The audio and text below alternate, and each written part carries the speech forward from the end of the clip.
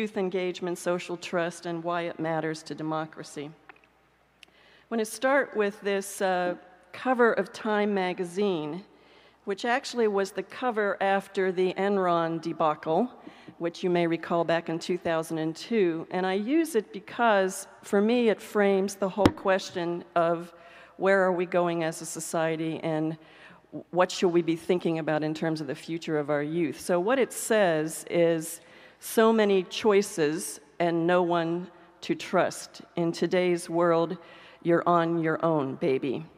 Now, this was before the more recent, as we all know, we're sharing in the collective sacrifice of the financial sector. But for me, it illustrates that we need to be rethinking the whole social integuments of where we're going as a society. Much of the social contract that was true from the New Deal has broken down. Mostly what's left is Social Security and programs for the elderly. And we have very little in terms of things like the GI Bill or Pell Grants, ways to educate and incorporate the younger generation. So we really, essentially, many of the programs that those of us in the baby boom generation were used to, that is, that when you got a job, there were retirement benefits associated with it. When you got a job, there was health care associated with it, have been privatized and individualized. So in fact, Time magazine is right. Increasingly, even for people who get jobs, they are on their own, baby. And that doesn't make for a very trusting or democratic society, okay?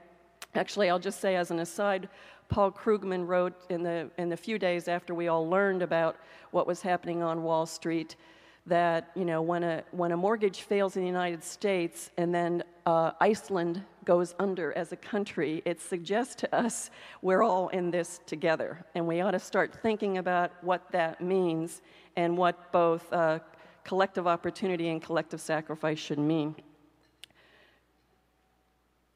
So this little comic captures the notion of social trust. So he says, the son is saying, as I grow up, should I trust people, or are people out to get whatever they want, no matter who they hurt? And the father isn't too eager to take that question because he's confused himself. These are the ways in which, for the last really 40 years, national surveys have measured the concept of social trust. So just think to yourself, it's a question about how you feel about humanity or people in general. Would you say that most people can be trusted, or you can't be too careful in dealing with people? Would you say most of the time people try to be helpful, or they're mostly just looking out for themselves? And do you think that most people would try to take advantage of you if they got a chance, or would they try to be fair? So it's this generalized view about whether others are basically people like ourselves, trustworthy, fair, ready to pitch in, okay? Now, the reason people care about this is that in national surveys, if you look from '76, and I don't have the very most recent years because they're actually not all up there in data yet, that in general, the population has been declining in terms of their beliefs about humanity, okay? Actually, when this was first asked, it was around 50% of the people felt that people could be trusted. It's now down, you know, to 20%. The big concern is not only is this a social good, that in democracy you want a fairly high level of trust in the population. The issue is that it's younger generations more so than older generations who don't believe people can be trusted. So something has been happening in the course of younger generations growing up, what sociologists and political scientists call generational replacement. So as the World War II generation essentially retires and then dies off, it's Gen X and the millennials who are replacing them as part of the body politic. So the question is, what's going on, okay? Now, I was saying to Ann and Dale, it's amazing here in Minnesota how many people actually are doing work that's highly relevant to this question of engagement and trust. And John Sullivan actually is, I think, in political science here. Somebody can correct me anytime. But they wrote a fantastic article when John Transew was his graduate student called The Psychological Underpinnings of Democracy. And essentially they were making an argument that you can have laws and you can have institutions and you can have constitutions, but you need certain kinds of dispositions in people for really rule of the people to work, okay? And they nominated two that they said were the really key things that we needed in the population if we were really going to have a working democracy. The first was political tolerance. And by that, they made clear that was not apathy. That was not, you can do anything you want to do and I don't care. It was really that I support your right to differ with me, okay? That your opinions matter, even if I fundamentally disagree with you. So, and the reason this is relevant to social trust is that people who are politically tolerant are open-minded, defend the rights of minorities to free speech, and are highly trusting of others, okay? That sort of set of dispositional characteristics goes together. The second, they said, that was imperative to have as a disposition in the population was political participation and engagement. I mean, you don't have a rule by the people unless you have the people engaging. So the sort of notion that there's an ethic, there's a desire to participate in community affairs, to join organizations, to vote, is essential sort of disposition in the population. Again, that's highly correlated with trust. So people who believe the best in humanity, that they're fair, that they're trustworthy, are highly likely to join organizations, to vote, to participate in public affairs, okay?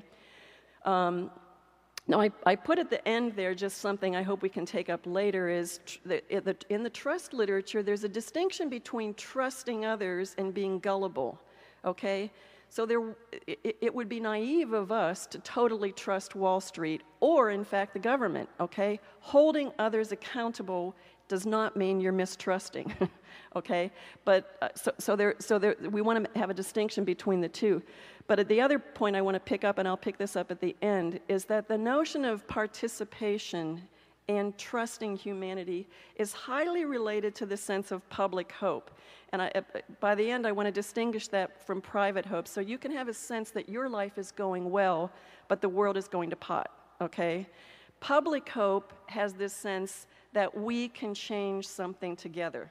And there's an aspirational aspect about the future, okay?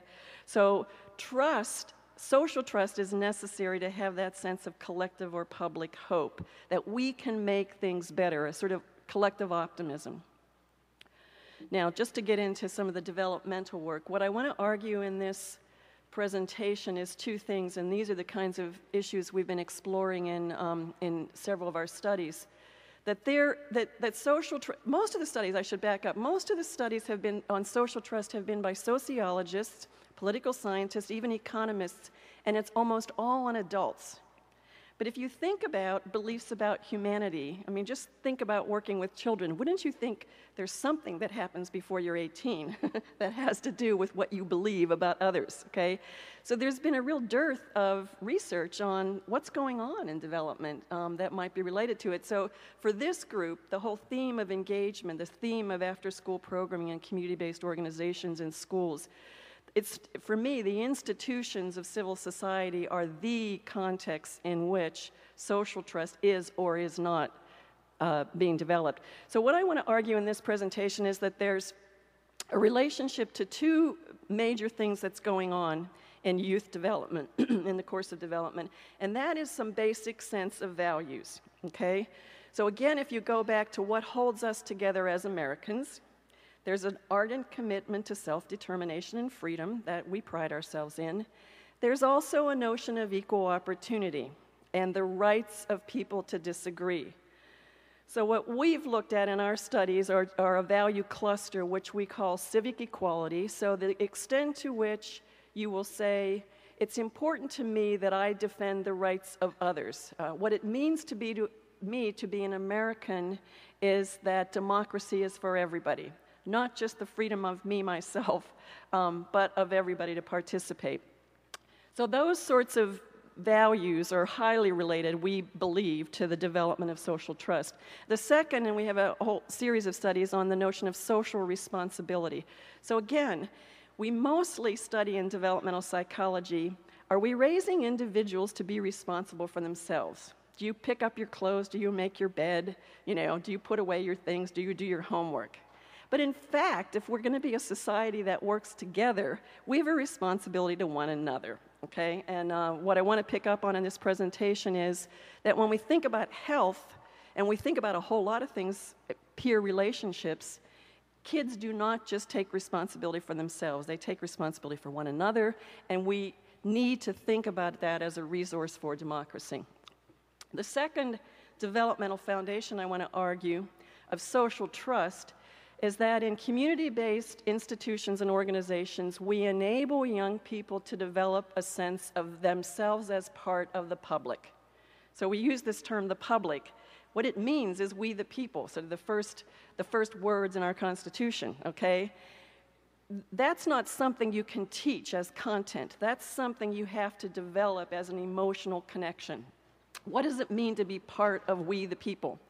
And what I want to argue is that in public schools, in community-based organizations, and again, somebody from your university Harry Boyd has used the term public work, when we are doing things together, okay, when we are operating in collective and solving our problems, when we are part of the student body at school, we are developing a sense of what it means to be part of the public. And that affect of our emotional connection is what then motivates us for the rest of our lives to pitch in. We have a notion of what it means to be part of the common good, okay? Okay, so I'm just going to go sort of a little briefly through these various studies, and I'm not going to tell you a lot about who's in them. Basically, these are a number of different studies we've done over the years.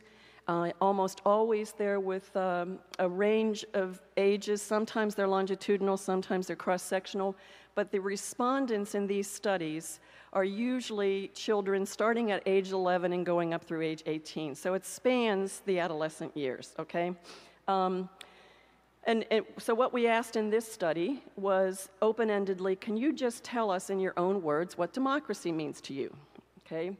And then we coded their answers. So they say in their own words what it means. We coded their answers into notions of individual freedom and rights, majority rule, which typically is more like the textbook explanation, okay? It's a type of government where you elect officials to represent you. But the thing I want you to pay attention to is the stuff in orange. So what I'm going to argue is that kids who think about democracy in an individual rights freedom way versus those who think about, this is a kind of tip of the tongue statement, okay? Think about democracy in terms of civic equality. So they say things like, to be a democracy, a society must let all of its citizens have equal rights, okay? So what occurs to the children is civic equality values, or what occurs to the children is individual rights or freedoms. None of these are incorrect answers, so that's not the point. The point is sort of what's the most salient thing in your mind when somebody asks you, who are we as a society? What is our democracy? Okay? And then we ask a series of scales about their values, okay? Both their family values and their personal values. And I'm just giving you a short description, a representative item. When you think about your life and your future, how important is it to you to make a lot of money, okay?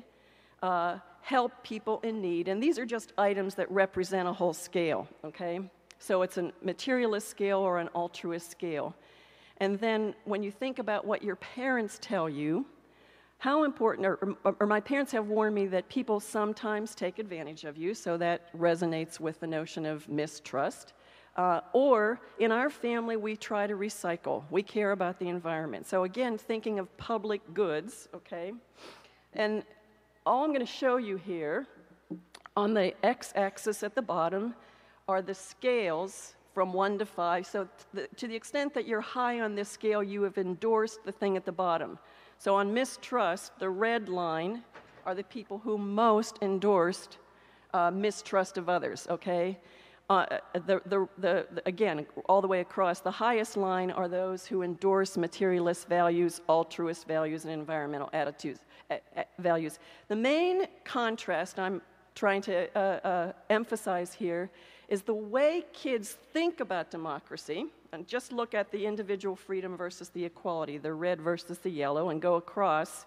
To the extent that you say democracy reflects individual freedoms, people's rights to do what they want, you are more likely to say you mistrust others, okay?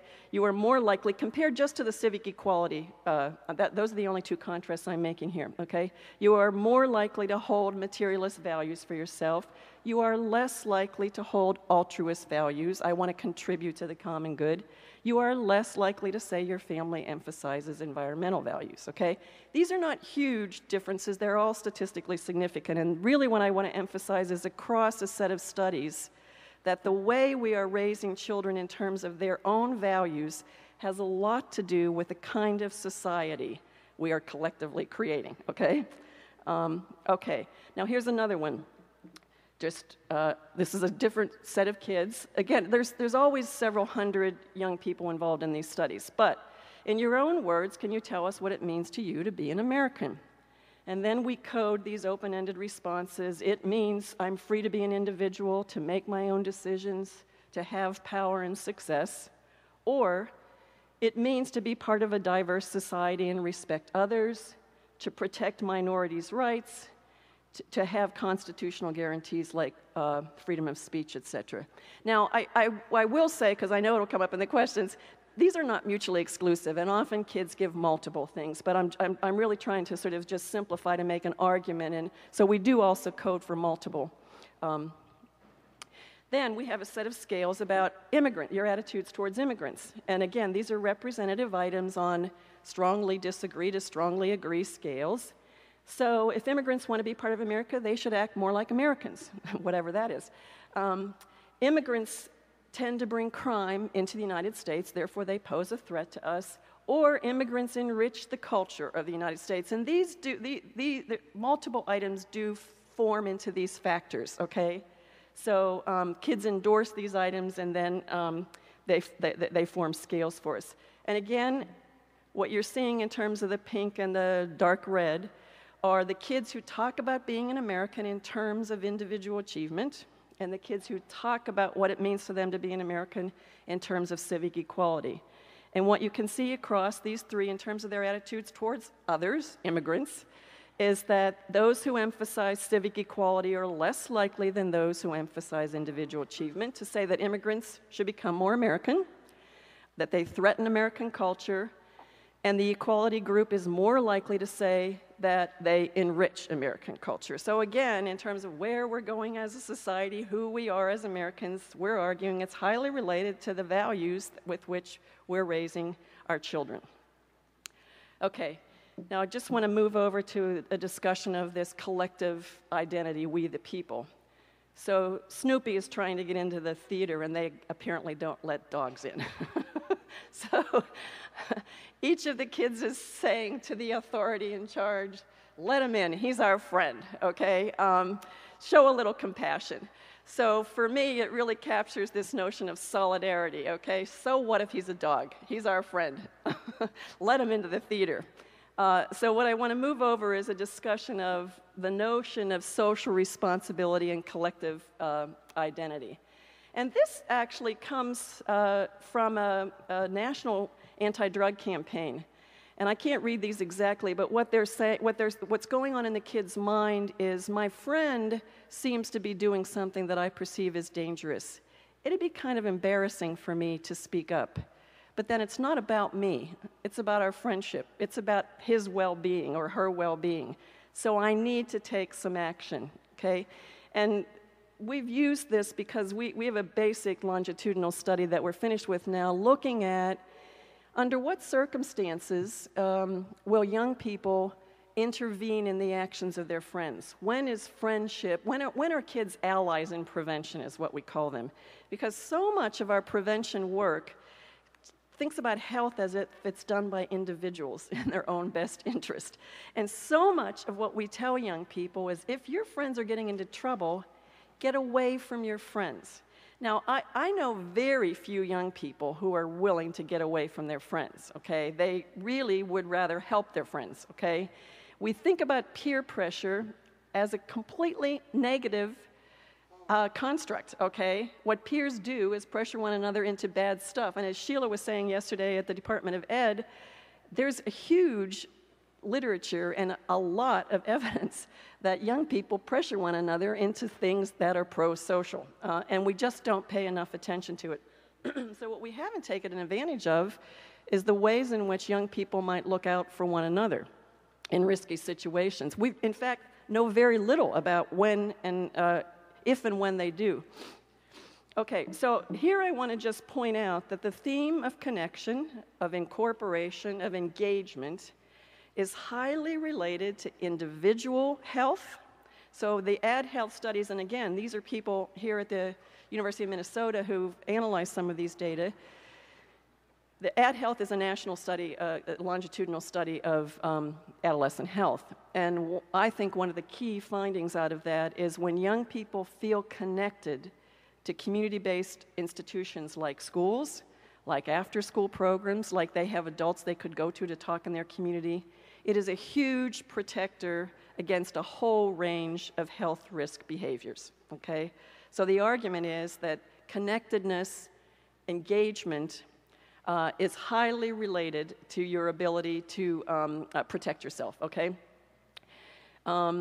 It is also the case that connectedness to institutions is highly related to building the stock of social trust among young people and generally. One of the strongest correlations in the literature on adults is that being in organizations is, rather than being isolated, is highly related to higher scores on social trust, okay? People call it a virtuous circle between engagement and trust, that trusting people join organizations and being in them may boost their trust, although there's some difference of opinion on that. What we have been arguing in our studies about young people, and we've actually found this in some longitudinal work, that when kids say, kids at our school feel like they're really part of the institution. They feel like they matter. They feel like the adults here pay attention to them, and we have a sense of pride in being part of this place, this school. It boosts their levels of social trust over time. So last year, what you felt about humanity and whether they were trustworthy, okay? Controlling for that, you have an increase in whether you feel humanity is trustworthy if you say, teachers at our school insist on civility. They won't let us bully or disrespect one another. And kids at this school feel a sense of pride in being part of the institution. That actually increases the likelihood that you think humanity is trustworthy. So if we care about building the stock of social trust, we should pay attention to what's going on in institutions like schools, and this would generalize, I think, to community-based organizations generally. Do kids feel that they matter? That adults pay attention to what they have to say, and that there are standards of civility that adults insist on. It's not okay that anything goes. That's not what makes for a civil society, okay? There are certain principles of tolerance that bind us to one another. We don't have to agree. We have to respect one another's rights to disagree, okay? Okay, now just to say something about friendship, because I want to move into why friendships aren't enough, but I think friendships are a core basis of learning about trust. What do you do in friendships? You keep promises to one another. You say, I got your back. I'm there for you, okay? At the same time, sometimes our friends disappoint us. And that's an essential part of trust. We don't need trust if people are always predictable. It's the fact that each of us is free to decide for ourselves that makes trust necessary, okay? So sometimes our friends disappoint us and they aren't so loyal. If you think about teenagers, sometimes they talk behind your back, okay? And that's disloyal. And that is very upsetting because you're the one who trusted them and you're vulnerable in the process. But basically what you learn in those unhappy situations is that trust means that other person is free to decide, okay? And I think that's an essential thing to help kids unpack, okay? And that sometimes we get hurt, even by people we care the most about.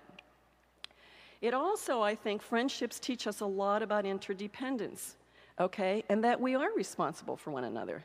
So we can't make it in this world alone. That's a reality.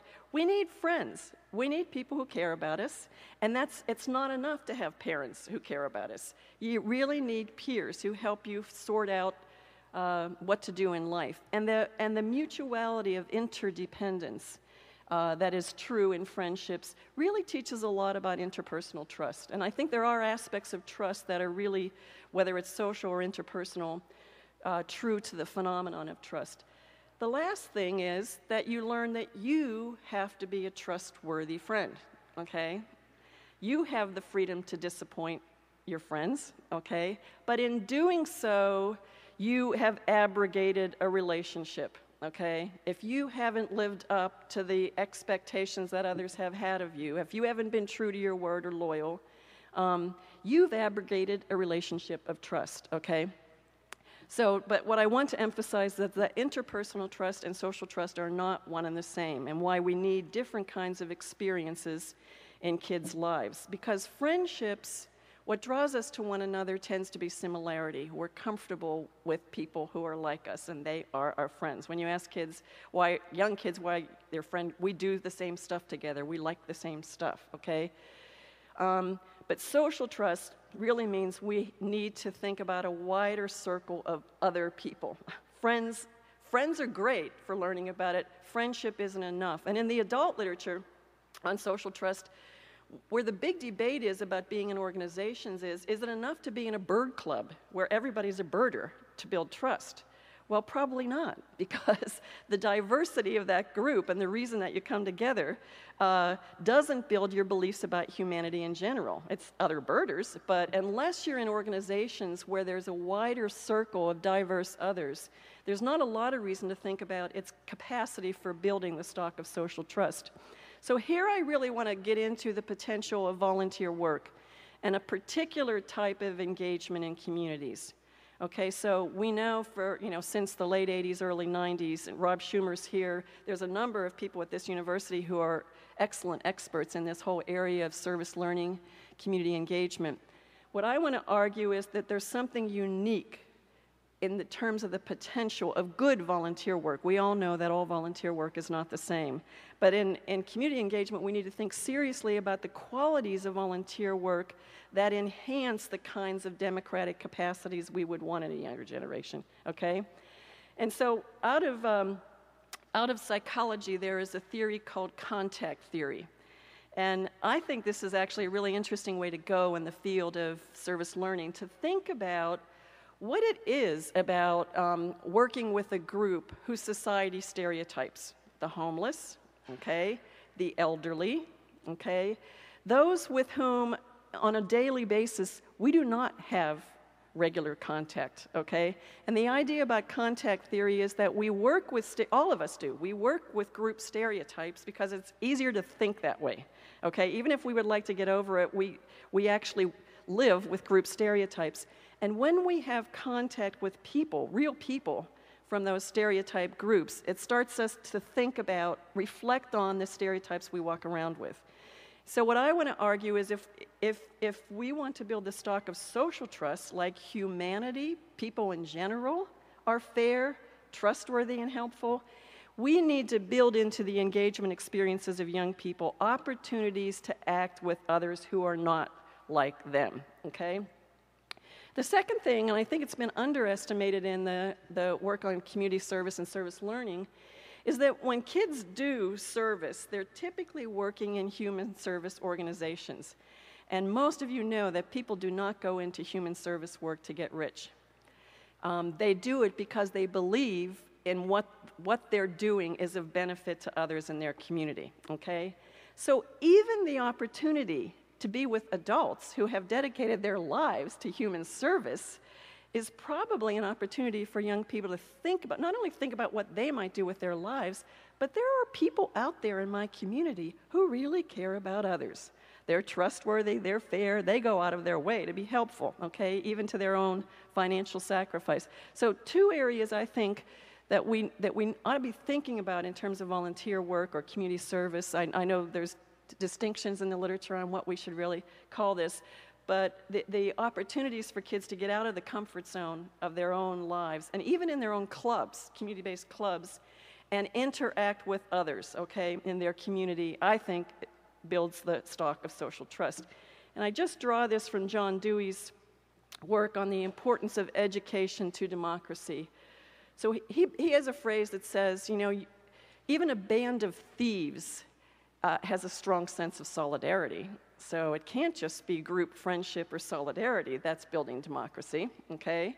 Because antisocial groups also are pretty solid.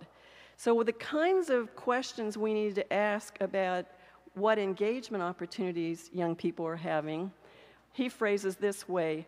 So if you're in a group, can you say to yourself, how numerous and varied are the interests of those people in the group which they talk about? He says consciously shared. Do they talk about stuff that doesn't just happen in the group? You know, I met so-and-so and say I went here, okay? So that within the group, even if they're very similar, within the group, there's a chance to talk about other things, okay, outside of the group. And how full and free is the interplay with other people outside the group. So it's not just this club that I'm in, but I'm in other things that have different interests. And when I come to this club, what comes with me is my experiences in those other places, okay?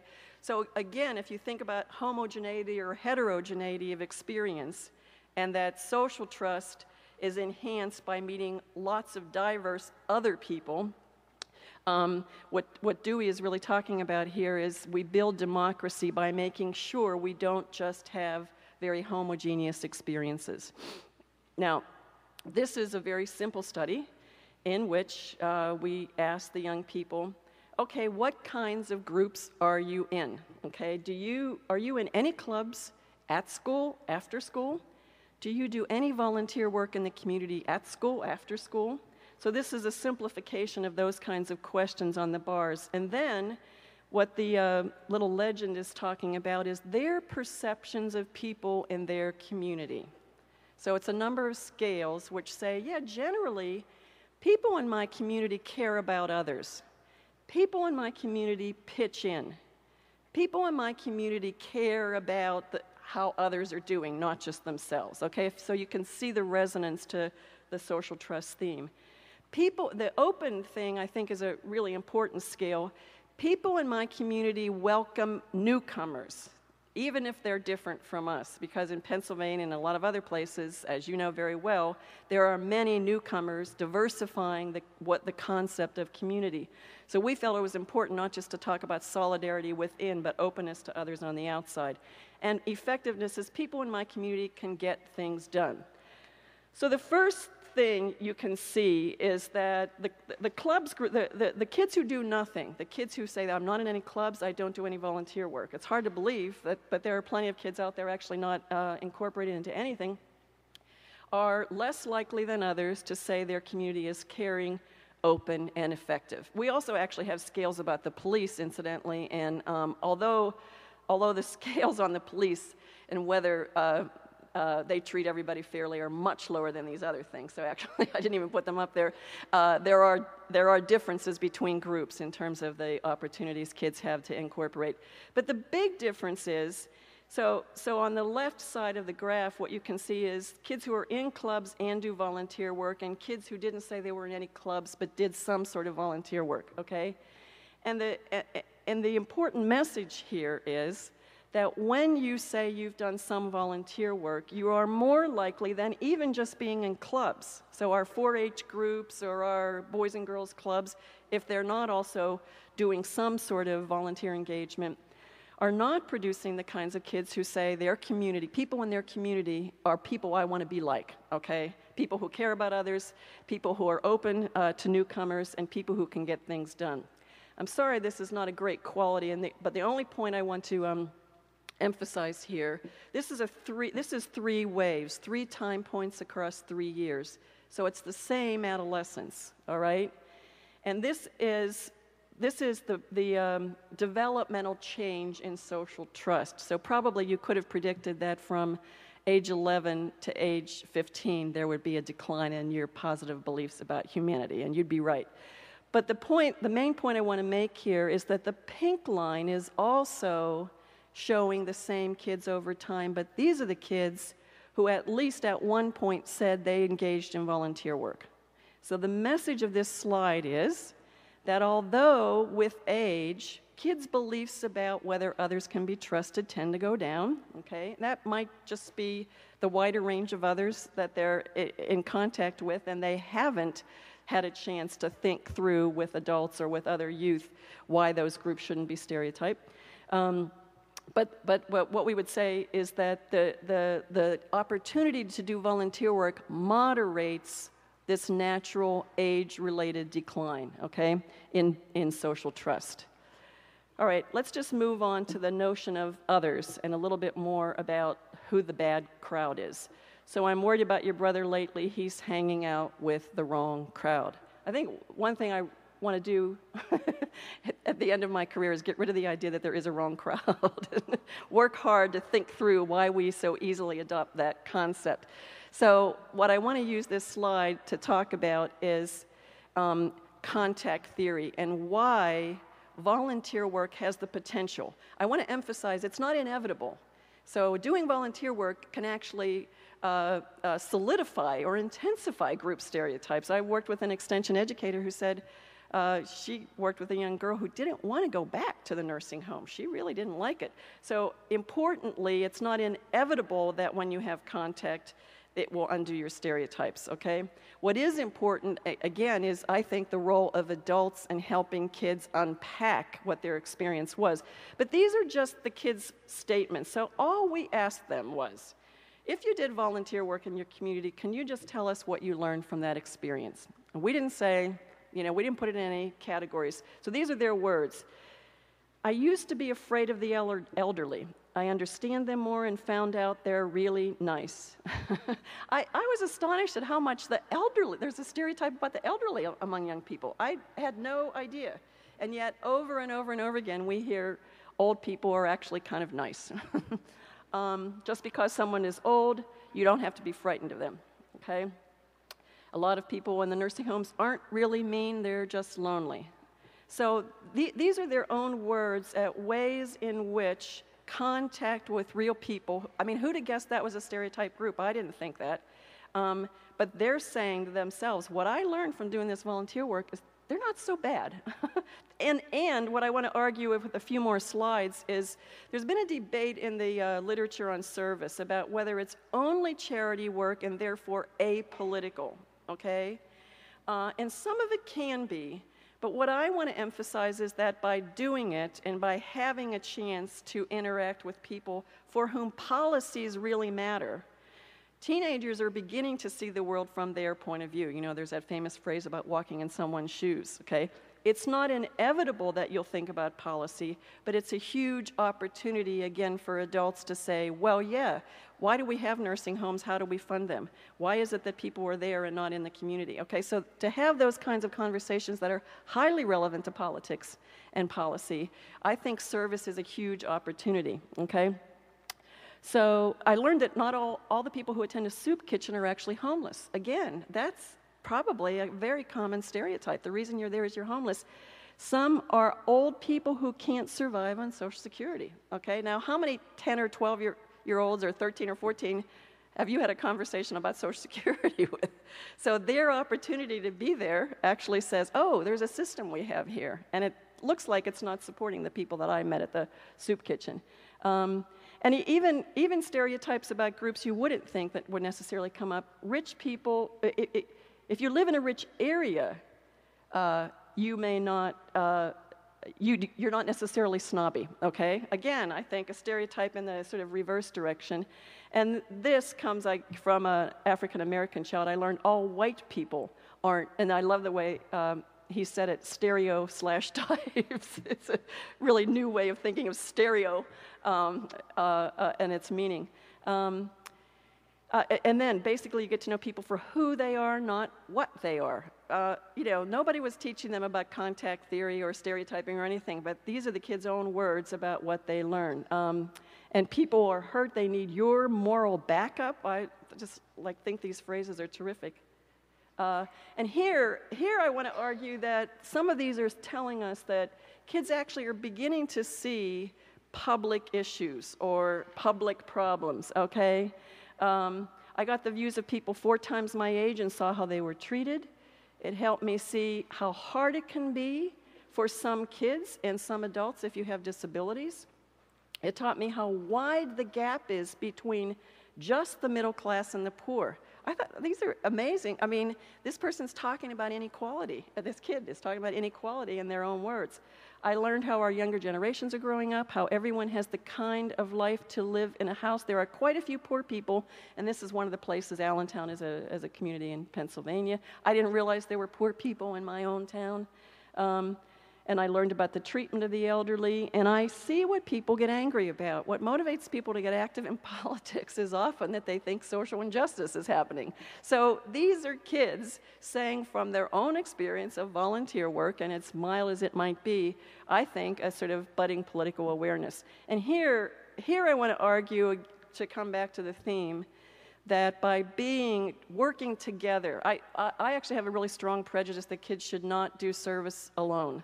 They should do it in a group, and they should then unpack with the people in the group, what did we do and how do we do it? Because achieving public change, achieving social change, or achieving any kind of political change, except for someone like Bill Gates, it's really hard for most of us to achieve political change unless we work together.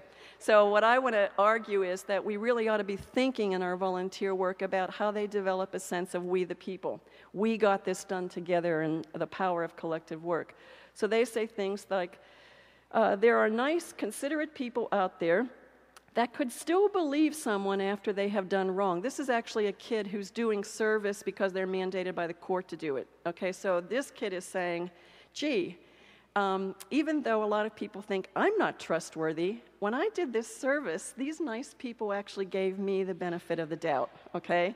And there's still people out there like that. So it's clear that this kid has not become hardened because he's had a chance to restore justice to the community and restore his reputation. And again, I learned that by helping people, you'll receive many rewards, particularly respect, okay? That because we, youth, were out there doing something, those members of our community respect us, the youth. I grew closer to people at school and realized that team efforts make a difference. If you work together, you can get things done. In order to achieve things, everyone must work together. It helps me to bond with others, and they help me to see myself. So I just think this sort of notion that we the people is something kids can begin to articulate in their own ways by having collective experiences of achieving something together in their community. You help others now, and when you need it, it will be there for you. So I mean, my program of work is called Kids' Understanding of the Social Contract, and what I love is that they see that this is something that comes back to you because you've made a contribution. It'll be there when you need it. Now, this was for Bob Schumer, who was telling me just before the presentation about concerns about whether all kids are having opportunities for engaging with their community and who's getting left out. There are a number of studies now showing that within schools, within community-based organizations, there's huge variability by social class as to what the opportunities for engagement are. Even within the same school, Joe Kahn in California has done some studies of within the same school, kids who are ability grouped in the lower classes have fewer civic opportunities than those within the very same school. But across communities that vary in terms of both their financial but also their human capital. So a lot of, as you know, youth-based organizations require volunteers. And Dan Hart has done some really interesting work in what he calls child-saturated communities. So to the extent that the adult-child ratio is lower. There are fewer adults for children in poor communities. You have fewer volunteers. I mean, that also adds on to the stress level and everything else, but just the simple fact of how many adults are there for how many kids means that there's unequal opportunities for engagement. This is a chart that comes from Monitoring the Future, which is a national trend study of high school seniors that's been going on since the mid-70s. And what it shows, the red line, well, they asked the kids in high school, do you expect to be going to college next year or not, okay? So the blue line is the kids who in high school say, you know, no, I'm not expecting to go into college, and the red line is those who are.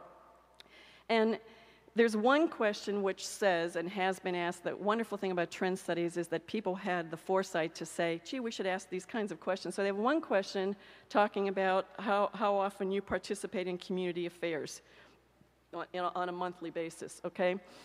So what you're seeing here, I mean, the trend line for the kids in red is from the early 90s, when all of you know service learning has become very much institutionalized in schools.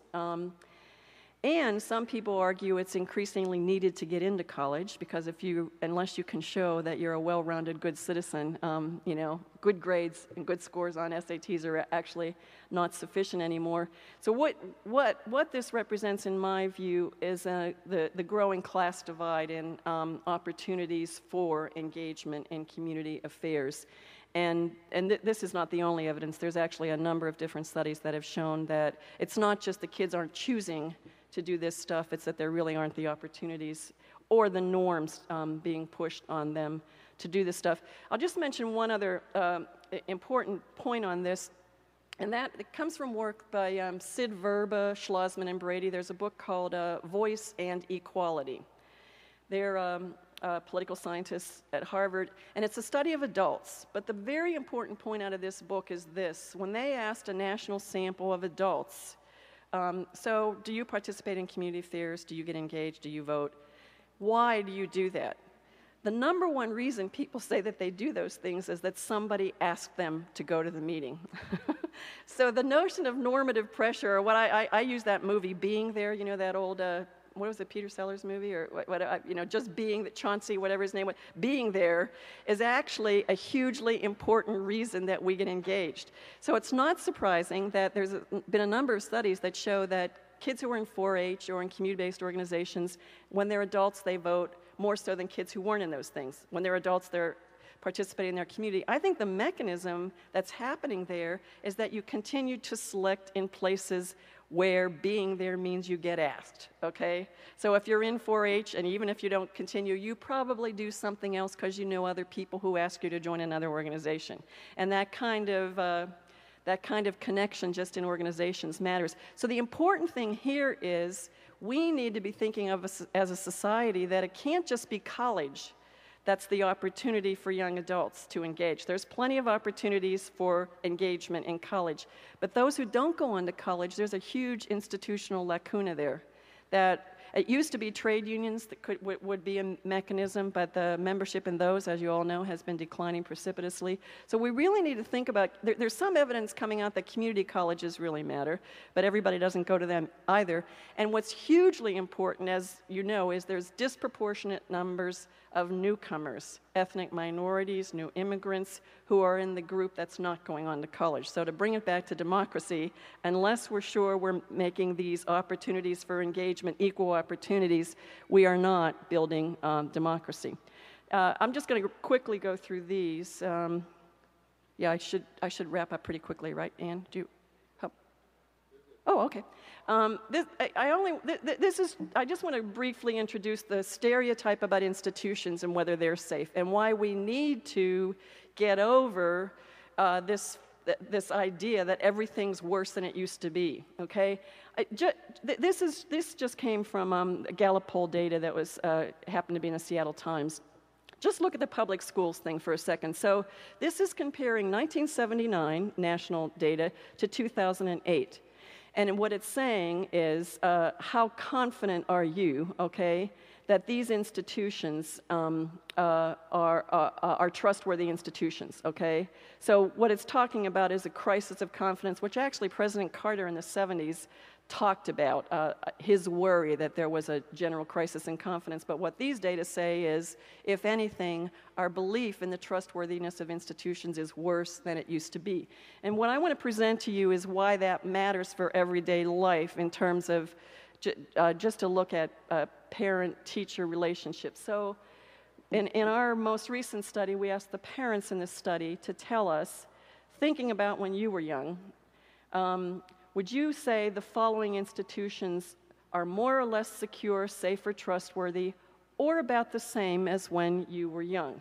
And I'm not going to present the data on all of them. It varies in terms of their comparison basis. I'm just going to focus here on schools and whether the parents say schools, that's in general, are more or less trustworthy, safe, or secure. You should know that schools actually are more safe and secure than they used to be, despite popular stereotypes.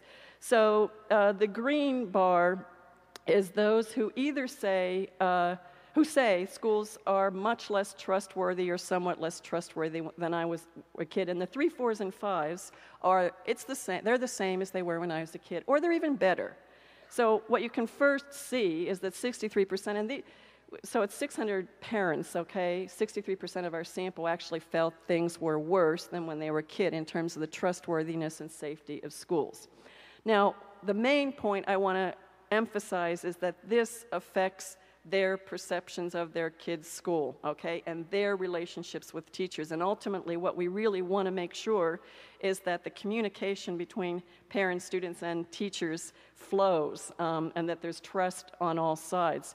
So then we ask these same parents a set of scales, and we ask the kids these things too. So about the school your child currently attends, and these are 1 to 5, disagree, agree scales. And then we have a number of items that get at the administration at this school is responsive to parents' concerns. So I can go there and they'll listen to me, and a number of items tapping that. There's a good sense of school spirit. Kids feel like they're wanted, like they're an important part of the school, and adults my child can go to and talk to at that school. Now, I want to emphasize, we looked at whether these kids were bullied, whether the kids felt that teachers played preferences, all the things that one might feel are real evidence that certain kids are not getting treated as fairly as others. We couldn't find anything that said the parents who didn't trust schools had kids whose situation was worse, okay? But what you see here, and this is just a shorthand, that these are the parents who said schools have gotten worse than when I was a kid in terms of their safety, security. They are much less likely, these are significant differences, to feel that authorities at their kids' school are responsive. At their school, kids feel like an important part of the school, and at their kids' school, adults would be responsive to their kids' needs. This is already figuring out whether there's anything going wrong for their individual kids that we could ferret out from the kids' data. So the argument here is that these prevailing stereotypes about the institutions of our society are harming relationships probably at the individual and interpersonal level, and that we should, first of all, many of them are not true. Certainly on schools, they're not true. We should somehow work at eradicating these beliefs about schools. This is just getting back to the same Time 2002 magazine that I started with the baby picture. So this is a teenager out in the middle of an ocean, and if you can see it in the distance, there's this huge ocean liner that he's trying desperately to flag down. But again, it captures what Time felt was this sense of being all alone in this vast sea and figuring out your own way. And I want to just end with a couple of these quotes. So in 1987, Margaret Thatcher gave this interview, actually I think it was to a women's magazine, and I just really love this quote about the privatization of risk. I think we've gone through a period when too many children and people have been given to understand, I have a problem, it's the government's job to cope with it. I have a problem, I'll go and get a grant to cope with it. Or I'm homeless, the government should house me. And so then she said this and was really embarrassed that she did. And so they're casting their problems on society. And what is society? There is no such thing. There are individual men and women, and there are families, and no government can do anything except through people, and people must look to themselves first. So this is just representing sort of the extreme of the privatization, that we're not all in this together. Here I just want to end with 2 more slides. So this again is a little bit old, because you may not even remember SARS anymore, or mad cow disease, but several years ago these were the fears that were being promulgated on TV about what we should all worry about. But essentially, the point here is, if we wanted to pay attention all the time to what's scary and produces anxiety, there's plenty of stuff out there for us to think about, okay? Getting together and engaging with other people in our community means our attention is not on those things, and it's on solving the problems that we actually share. And figuring out that, in fact, we can do something together about them, rather than sitting around, looking at survivalist TV. So I just want to end with this last thing to bring the theme back to why social trust is so necessary to thinking about our collective future. This comes from someone, C. Douglas Lummis, who wrote a book called Radical Democracy. And he really captured for me this sense of public hope, because we really don't talk about it a lot. But he also captured the whole notion of why we need to trust, and on what basis should we be developing trust. So he says that trust and trustworthiness were invented as a way of dealing with the uncertainties of human beings, in a way because they're free. I mean, it's our freedom that in many ways makes how we act uncertain. Democratic faith is the decision to believe that a world of democratic trust is possible, because we see it in each person sometimes. Not always, but there are plenty of times when we could look at the behavior of others and say, yeah, that's really trustworthy. And paying attention to those times is important. Democratic faith is the decision to believe in what people can be on the basis of what they are sometimes. None of this has been proved, but neither has it been disproved. And we are all free to believe either way.